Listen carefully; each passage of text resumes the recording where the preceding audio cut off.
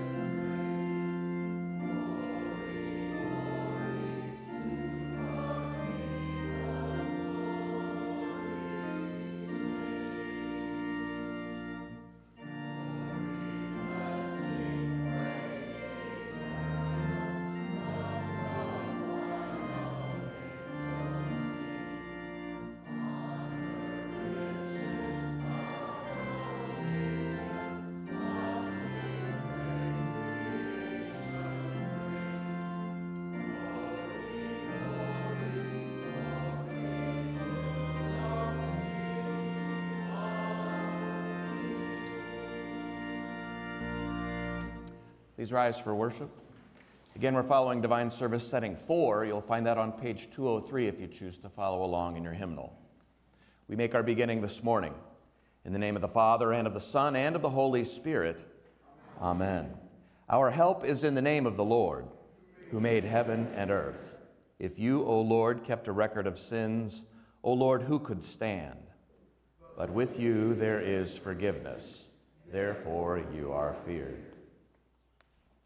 Since we're gathered to hear God's word and to call upon him in prayer and praise and to receive the body and blood of our Lord Jesus Christ in the fellowship of this altar, let us first consider our unworthiness and confess before God and one another that we have sinned in thought, word, and deed, and that we cannot free ourselves from our sinful condition. Together as his people, let us take refuge in the infinite mercy of God our Heavenly Father, seeking his grace for the sake of Christ, and saying, God be merciful to me, a sinner. Almighty God, have mercy upon us, forgive us our sins, and lead us to everlasting life. Amen. Almighty God in his mercy has given his Son to die for you, and for his sake he forgives you all your sins. As a called and ordained servant of Christ, and by his authority, I therefore forgive you all your sins in the name of the Father, and of the Son, and of the Holy Spirit. Amen. Our service continues with the introit appointed for today, spoken whole verse by whole verse responsively. Come and hear, all you who fear God, and I will tell what he has done for my soul. Shout for joy to God, all the earth. Sing the glory of his name. Give to him glorious praise.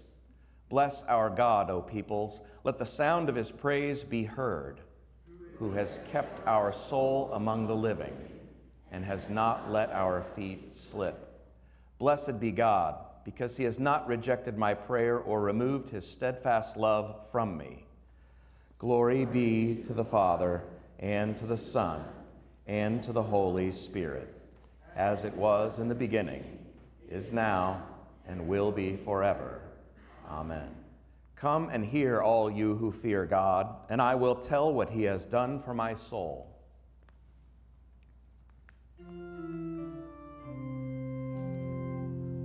Lord, have mercy. Christ, have mercy. Lord, have mercy. To God on high be glory and peace to all the earth. Goodwill from God in heaven, proclaim that Jesus' birth. We praise and bless you, Father, your holy name we sing. Thanks for your great glory, Lord God, our heavenly King. To you, O soul begotten, a Father's Son, we pray. O Lamb of God, our Savior, you take our sins away. Have mercy on us, Jesus. Receive our heartfelt cry. Where you in power are seated at God's right hand on high. For you alone are holy, you only are the Lord. Ever and forever be worshipped and adored. You're with the Holy Spirit, alone our Lord most high. In God the Father's glory, amen, our glad reply. The Lord be with you, and also with you. Let us pray. O God, the giver of all that is good, by your holy inspiration grant that we may think those things that are right, and by your merciful guiding accomplish them. Through Jesus Christ, your Son, our Lord, who lives and reigns with you in the Holy Spirit, one God, now and forever. Amen. Please be seated for the readings.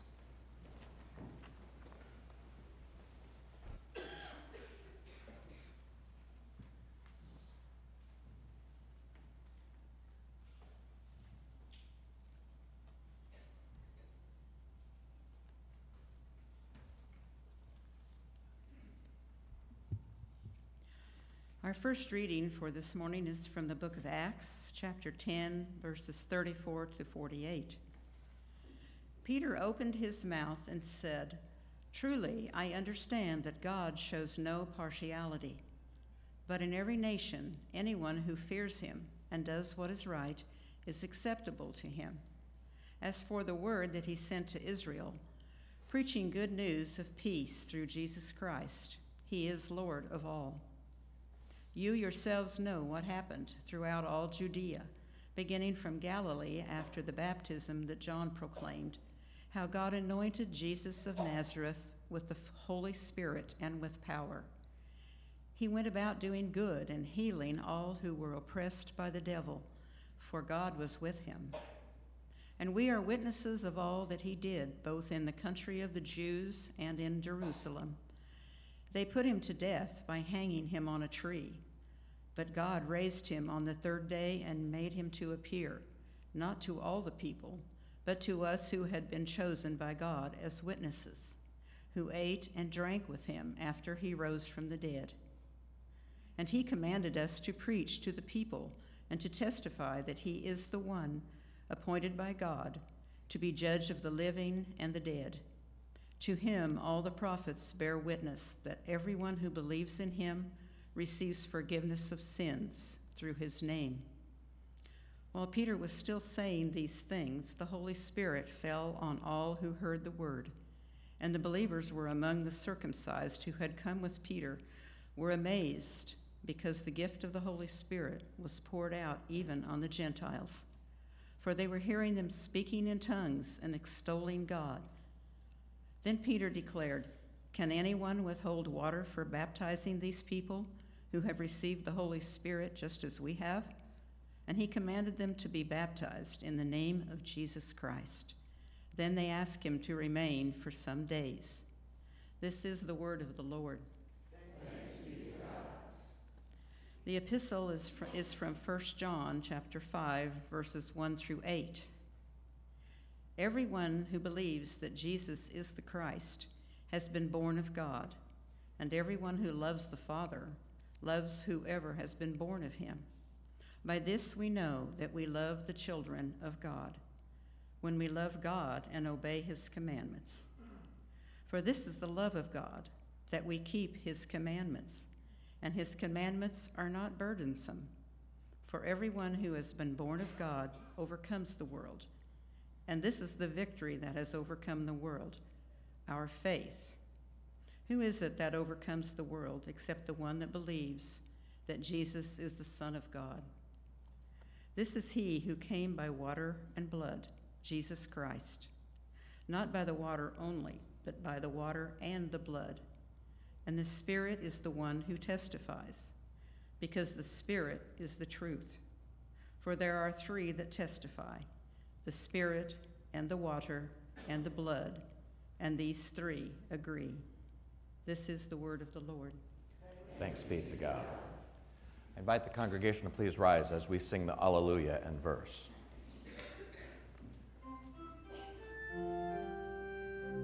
Alleluia, alleluia, alleluia. These things are written that you may believe that Jesus is the Christ, the Son of God. Alleluia, alleluia.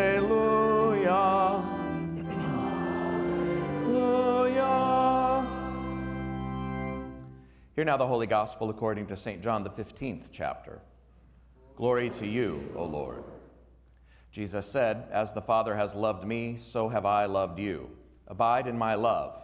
If you keep my commandments, you will abide in my love, just as I have kept my Father's commandments and abide in his love. These things I have spoken to you, that my joy may be in you, and that your joy may be full. This is my commandment, that you love one another as I have loved you. Greater love has no one than this, than someone lays down his life for his friends. You are my friends if you do what I command you. No longer do I call you servants, for the servant does not know what the master is doing, but I have called you friends. For all that I have heard from my Father I have made known to you. You did not choose me, but I chose you, and appointed you, that you should go and bear fruit, and that your fruit should abide, so that whatever you ask the Father in my name, he may give it to you. These things I command you, so that you will love one another. This is the gospel of the Lord. Praise to you, O Christ." We now have the opportunity to confess our common faith in the triune God using the words of the Nicene Creed. We confess, "I believe in one God, the Father Almighty, maker of heaven and earth, and of all things visible and invisible, and in one Lord Jesus Christ, the only begotten Son of God, begotten of his Father before all worlds, God of God, light of light, very God of very God, begotten, not made, being of one substance with the Father, by whom all things were made, who for us men and for our salvation came down from heaven and was incarnate by the Holy Spirit of the Virgin Mary, and was made man, and was crucified also for us under Pontius Pilate. He suffered and was buried, and the third day he rose again according to the Scriptures, and ascended into heaven, and sits at the right hand of the Father. And he will come again with glory to judge both the living and the dead, whose kingdom will have no end. And I believe in the Holy Spirit, the Lord and giver of life, who proceeds from the Father and the Son, who with the Father and the Son together is worshipped and glorified, who spoke by the prophets. And I believe in one holy Christian and apostolic church. I acknowledge one baptism for the remission of sins, and I look for the resurrection of the dead and the life of the world to come. Amen. Please be seated as we sing our sermon hymn number 829.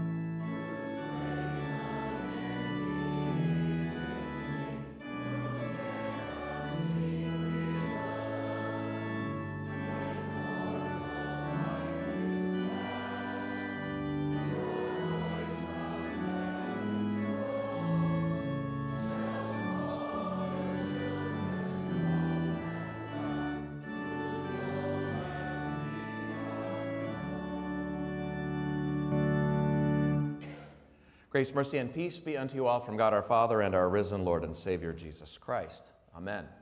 The text for this morning's message comes from John chapter 15, the gospel lesson you heard read just a moment ago, specifically verse 13. Greater love has no one than this, that someone lay down his life for his friends. Thus far our text. He is risen. He is risen indeed. Alleluia. So not only has our Lord laid down his life for his friends, but he has also risen for his friends. I've said it before, but the truth is, us Lutherans, we're pretty serious, aren't we? We don't mess around when it comes to talking about Jesus, especially during the season of Easter. For these last 2 weeks in adult Bible class, we've been talking about the communication of the attributes within the economy of the Godhead. Yeah, sounds like a mouthful, doesn't it? But wait, it gets better. Beyond that, we've been talking about the genus idiomaticum. That's fancy Latin terminology for how the attributes of both the divine nature of Christ and his human nature are communicated into the person and the work of Christ. Maybe more simply put, we've been talking about how we can more faithfully speak about how Jesus is both at the same time God and man simultaneously in the same person. And when we can talk about Jesus like this, we speak more accurately about the work of Christ. At the end of our time in class last week, which was shortened due to a visitor that we had who was speaking, our potential deaconess candidate, I made mention of the fact that when Christ died on the cross on Good Friday, that God was crucified. God died. Apparently, this caused some folks to think about the implications of what that might mean. You mean God died on Good Friday? Yes, Virginia, that's what I mean. And you should understand it to mean that too. Which prompted then someone to ask me on the way out of class, "You're going to have to speak more on this, Pastor." And I said, "You're not a moron, Jeannie." She's probably not here right now. I was just waiting to get her. And yes, I did plan to speak more on this now. So here we are, only one Sunday removed from this little conversation, but we don't have Bible class today. Instead, we've got a congregational meeting in between services, like I mentioned.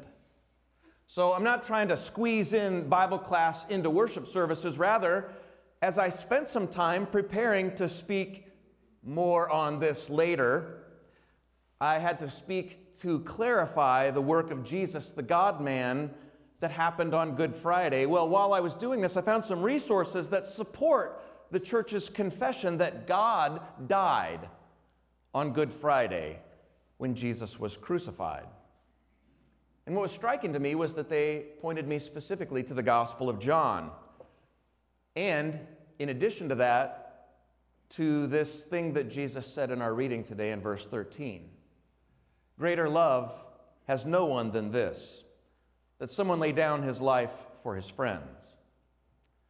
So what better time to discuss this than right here, right now, with all of you, as this is our appointed reading for the lectionary. God must want us to speak more on this, and not just because we're morons. Instead, we talk about it because it's important that we make a clear and accurate confession of our Lord. All three persons, as we did in the Creed, but as we talk about Jesus, the second person of the Trinity. Jesus says himself in Matthew 10 and Luke 12, "Whoever confesses me before men, I will confess before my Father who is in heaven. Whoever denies me before men, I will deny before my Father who is in heaven." And so it's incumbent upon people who are a part of this church, not just Redeemer Lutheran Church, but the church with a capital C, the one true church who makes the good confession about our Lord, to speak in accordance with the Holy Scriptures. And one very important thing that we confess is what happened on Good Friday, because on that day God was crucified. I suppose it does sound a bit harsh when you think about it. Maybe Jeannie wasn't so far off base when she said, "I need to hear more about this." But if it's not true, this harsh reality that God died, then we're in big trouble. The fact is, it is true.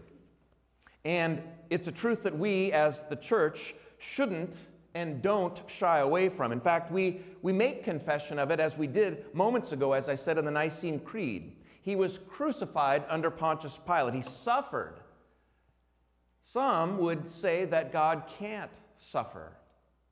And yet the true church has always confessed that he did. And not only did he suffer, but he also died. And in the Apostles' Creed, we spell it out even more clearly. He was crucified, died, and was buried. He died. And while these are the church's creedal confessions, we really serious Lutherans have subscribed to an even more specific confession regarding the crucifixion of God in the flesh. When I speak of it in terms of the tradition we call the Book of Concord, specifically the formula of Concord, Article 8, paragraph 44 to be exact, where it says this, quote, "We Christians must know that unless God is in the balance and throws in weight as a counterbalance, we shall sink to the bottom with our scale. If it is not true that God died for us, but only a man died, we are lost. But if God's death and God dead lie in the opposite scale, then his side goes down and we go upward, like a light and empty pan. Of course, he can go up again or jump out of his pan, but he can never have sat in the pan unless he had become a man like us, so that it could be said, God dead. God's passion, God's blood, God's death. According to his nature, God cannot die, but since God and man are united in the one person, Christ, it is correct to talk about God's death when that man dies, who is one thing or one person with God." End quote. So the formula of Concord says it quite plainly. Not only did Jesus the man die on Good Friday, but more bluntly put, because Jesus is God and man at the same time, it's proper to say that God died on Good Friday. God is dead. God is dead remains as one of the most famous quotes of German philosopher Friedrich Nietzsche, found at the beginning of his work, Thus Spoke Zarathustra. I can't say that fast 3 times. His quote is oftentimes taken out of context or misunderstood, which led to one of my favorite philosophy jokes. You didn't know that you could tell jokes about philosophy. This is it. Nietzsche says, God is dead. God says, Nietzsche is dead. Nietzsche's statement was not referring to the death of God as we're talking about it here, but it was instead referring to how the Enlightenment had contributed to the erosion of religious belief. The systems upon which the world had been founded, this religious belief. And sadly, I suppose it's true to say that much of what Nietzsche's concerns were have now come to fruition, because we live in a time when more than half of the people in our country, when polled about what religion they belong to, would respond with the word none. For them, God is indeed dead. And it doesn't matter that God came in the flesh, because they won't even confess that. Because what Nietzsche expressed is alive and well. But this is not true for those who confess with the church. When we say God dead, God crucified, we mean the God-man Jesus, God incarnate in the flesh, died on Good Friday at the cross. And it is the thing that Jesus spoke about in our text today. Greater love has no one than this, that someone lay down his life for his friends. The death that Jesus died was not because he had done anything to deserve it. In fact, it's quite the opposite. He'd done nothing to deserve the punishment of death, but his death became for you the substitutionary atonement, the giving of a blood sacrifice in your place, so that God, the Father, would be satisfied. Jesus was a stand-in for you when he bled and died on the cross. He was the vicarious satisfaction. Vicar meaning the servant who satisfies. God the Father was satisfied with the blood sacrifice that Jesus gave in your place and that you received through the water of baptism. Hebrews 9:22 says there can be no forgiveness of sins without the shedding of blood. And as I look around, I don't see anybody here who has shed their blood for the purpose of achieving their own forgiveness. No, that was done for you by Jesus. Jesus shed his blood so that you wouldn't have to shed yours. So it's important that we confess God in the flesh, Jesus, the second person of the Godhead. It's also important that we confess that Jesus, as it says in the Scriptures, gave up his spirit in John 19:30. Therefore, it is proper to speak of the death of God. The death he died once for all. And he died according to his flesh, we say. Francis Pieper, in his work, Christian Dogmatics, Volume 2, says this, quote, "Through Christ's substitutional obedience and death, God's wrath against mankind was appeased. In other words, his judgment of condemnation was set aside. Romans 5:18, by the righteousness and obedience of one, the free gift came upon all men unto justification of life. And in Romans 5, verse 10, when we were enemies, we were reconciled to God by the death of his Son." Pieper goes on to quote another dogmatic work, one that I particularly like. It says, quote, "A change of attitude on the part of God is meant, and this reconciliation between God and man on account of the death of Jesus took place not by a fiat of his power, but through the intervention of Christ as a mediator. In other words, by the death of his Son." End quote. It is an admittedly strange thing to think that God would require death as payment for the disobedience of man and ultimately the punishment that came from that disobedience, death. How could a loving God require death in payment for death? Why couldn't God just forgive us and call it good? Why did God have to send his Son in the flesh to be born of a woman, to suffer, and ultimately to die? These are tough questions. Strange things to have to struggle with, to think that God actually died in the person and work of Jesus. But maybe to help us think of it as less strange, we could hear another author, Richard Bauckham, from his book, God Crucified.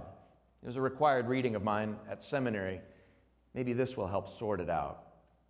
Several quotes from his book. "We must consider Jesus as the revelation of God. He is the servant in both his humiliation and his exaltation. He is not merely a human figure distinguished from God, but in both his humiliation and his exaltation, he very much belongs to the identity of the unique God. This God is not only the high and lofty one who reigns from his throne in the high and holy place, he also abases himself to the condition of the crushed and the lowly.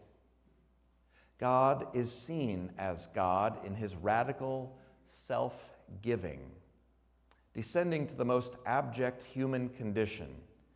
And in that human obedience, humiliation, suffering, and death, being no less truly God than he is in his cosmic rule and glory on his heavenly throne."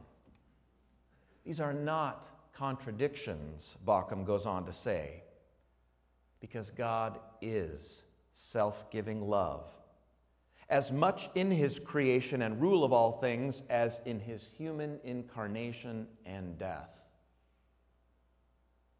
It was in that quote that I heard the echo of Jesus' words from our gospel today. "Greater love has no one than this, than someone lay down his life for his friends." So we see not only God in his sovereignty and rule over all things, but we see him in his lowly, common, relatable death in the person and work of his Son, who is still very much also God. Which is a reminder of last week's epistle lesson from 1 John 4. "So we have come to know and to believe the love that God has for us. God is love. Whoever abides in love abides in God, and God abides in him." God's love is expressed in the person and work of his Son, who bore in his body what you deserve, death. He's not just his creative, cosmic, sovereign Father in the heavens, but he's also a sacrificial, lowly, relatable one who is dead in the Son. But he's not just dead. He is yours through the person and work of the Spirit. He is love, expressed in this way. And how did we put it last week when we heard this reading? Whoever abides in love abides in God, and God abides in him. We know that dudes and dudettes, well, they abide, don't they? Or were you not here last week? So abide. Live in this love shown in its highest form, in the lowliest way. Live in the forgiveness of sins won for you through the death of Jesus, because he didn't just die, he is risen. He is risen indeed. Hallelujah. Amen. Now may the peace of God, which passes all human understandings, guard your hearts, guard your minds, and make you alive in Christ Jesus till life everlasting. Amen. Please stand as we join together in the prayers of the church.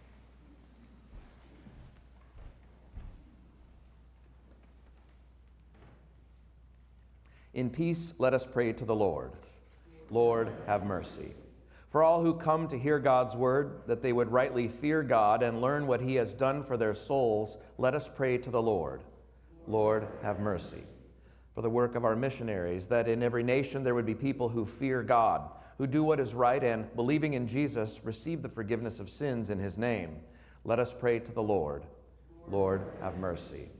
For the people of God, that like our Lord Jesus, who loved the world and laid down his life for all, they may also lay down their lives for others in love and service. Let us pray to the Lord. Lord, have mercy. For our nations and the world's leaders, that God would cause them to serve wisely for good in accord with his revealed order. And though we do not always know what the Master is doing through the authorities that he gives, that we would make ample use of the freedom that Jesus has given us in his name, to ask the Father for everything, as friends and fellow sons. Let us pray to the Lord. Lord, have mercy. For all who are in sorrow or need, who are in sickness or adversity, especially those listed on our bulletin and those we name before you in our hearts and minds, that they would receive from God all of his good gifts of healing a body, they would receive grace to bear the cross, and finally, a blessed end and the gift of eternal life in his kingdom. Let us pray to the Lord. Lord, have mercy. We pray for all who come to this Holy Supper today, that having received the testimony of God through the water of baptism, they would also receive it in the very body and blood of Jesus in the fellowship of this altar, and so overcome the world by faith in him. Let us pray to the Lord. Lord, have mercy. O Lord, Heavenly Father, we gratefully remember the suffering and death of your dear Son, Jesus Christ, for our salvation. We rejoice in his victorious resurrection from the dead and draw strength from his ascension before you, where he ever stands for us as our own high priest. Gather us together from the ends of the earth to celebrate with all the faithful the marriage feast of the Lamb in his kingdom, which has no end. Graciously receive our prayers, deliver and preserve us. For to you alone we give all glory, honor, and worship, Father, Son, and Holy Spirit, one God, now and forever. Amen. Please be seated now as we collect our gifts and offerings to the Lord. Also at this time, a reminder to please fill out the fellowship cards located in the pew in front of you. On the proper side, one side's for guests and visitors, the other side for members. Once you've filled out the card, please place it into the offering basket as it's passed down your aisle, and in that way we can properly acknowledge your presence with us in worship this morning. Thank you.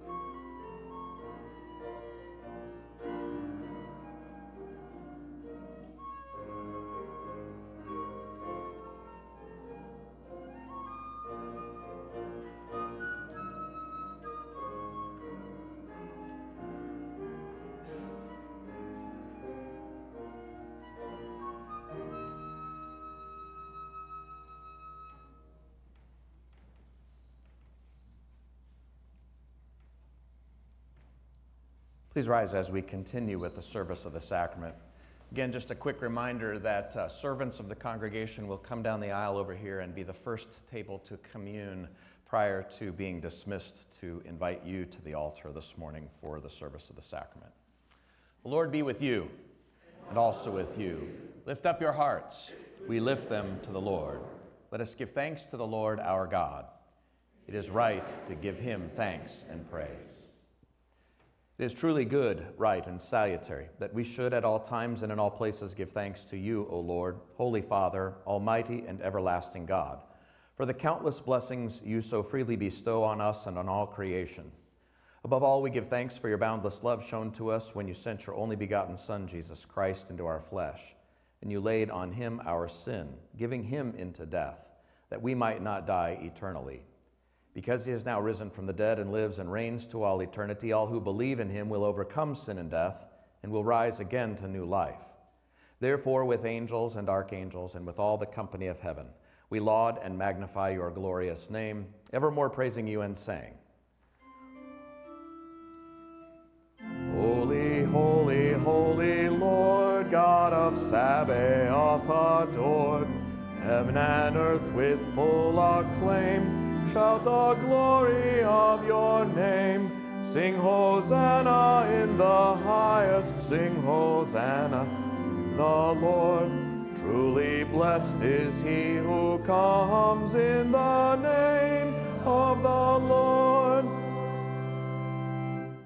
Blessed are you, O Lord, our God, King of all creation, for you have had mercy on us, and given your only begotten Son, that whoever believes in him should not perish, but would have eternal life. For Christ, our Passover lamb, has been sacrificed.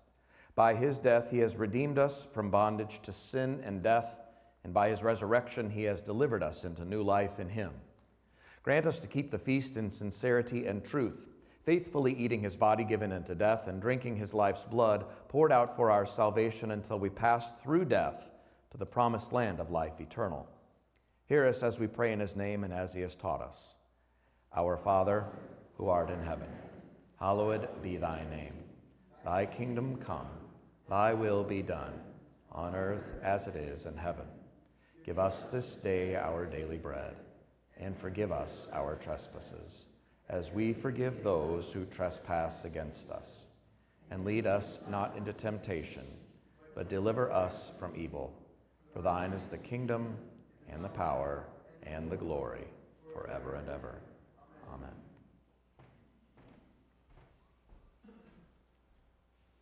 Our Lord Jesus Christ, on the night when he was betrayed, took bread. When he had given thanks, he broke it and gave it to his disciples and said, Take, eat.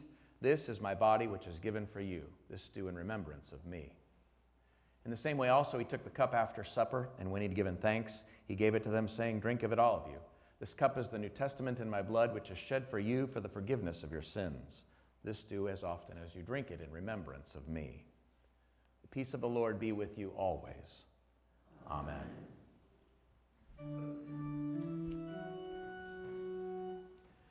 O Jesus Christ, true Lamb of God, you take the sin of the world away. Jesus Christ, true Lamb of God, have mercy.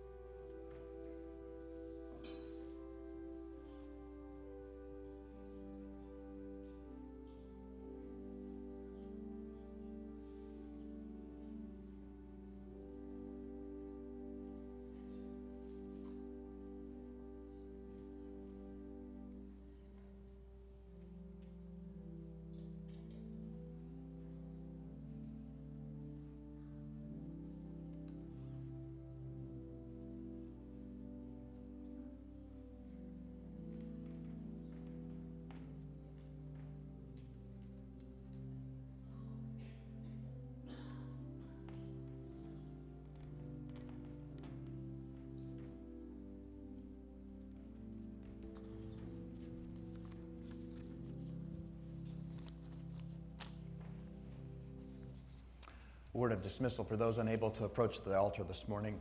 Now may this true body and blood of our risen Lord and Savior Jesus Christ strengthen and preserve you, steadfast in the one true faith until life everlasting. Depart in peace, enjoy your sins are forgiven. Amen. Please stand as we join together singing the Nunc Dimittis.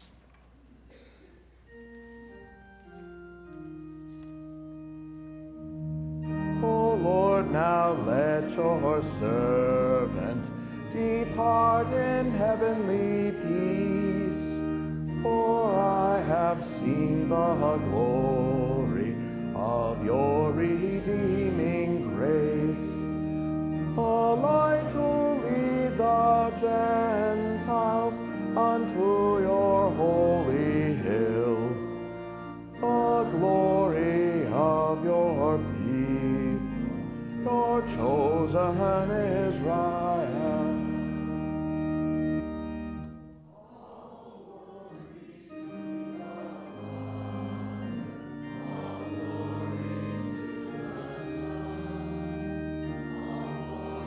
To the Spirit, forever three in one.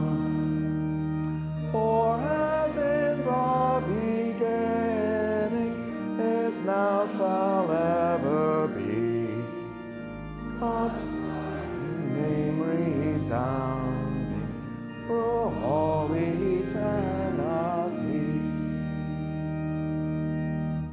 Let us pray. We give thanks to you, Almighty God, that you have refreshed us with this salutary gift, and we implore you that of your mercy you would strengthen us through the same in faith toward you and in fervent love toward one another. Through Jesus Christ, your Son, our Lord, who lives and reigns with you and the Holy Spirit, one God, now and forever. Amen. Let us bless the Lord. Thanks be to God. The Lord bless you and keep you. The Lord make his face shine on you and be gracious to you. The Lord look upon you with favor and give you his peace. Amen. Please be seated for our closing hymn number 808.